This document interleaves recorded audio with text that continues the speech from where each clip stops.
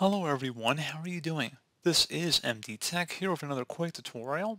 In today's tutorial, I'm going to show you guys how to resolve if you're having a Java Virtual Machine Launcher error code that it could not create the Java Virtual Machine on your Windows 10 or Windows 11 computer. So this should hopefully be a pretty straightforward process here, guys. And without further ado, let's go ahead and jump straight into it. So all you have to do is open up the search menu and you want to type in advanced. Best result should come back with advanced system settings. Go ahead and open that up. And underneath startup and recovery, go all the way to the bottom here and select environment variables. Select the option that says new underneath system variables. So select new. And now I'm going to have two things for you to copy in the description of the video. First one is underscore Java underscore options. Case sensitive. So go ahead and paste that in. And then I'm going to have a second text here.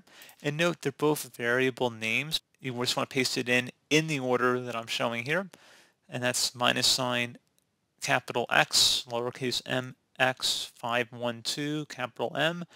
Exactly as you see it on my screen. You can type it out too, but you're much better off just pasting it in as you see it in my description and on the screen of my video as well. And go ahead and select OK once you're done with that. Select OK again, and then OK, and then restart your device.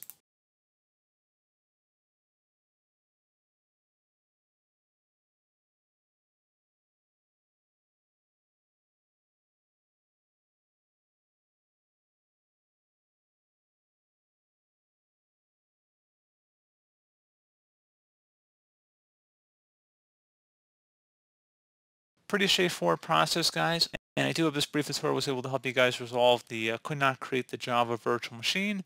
An exception has occurred, program will exit, error that you were experiencing on your Windows computer. So, as always, thank you for watching. Do hope I was able to help you out, and I do look forward to catching you all in the next tutorial. Goodbye.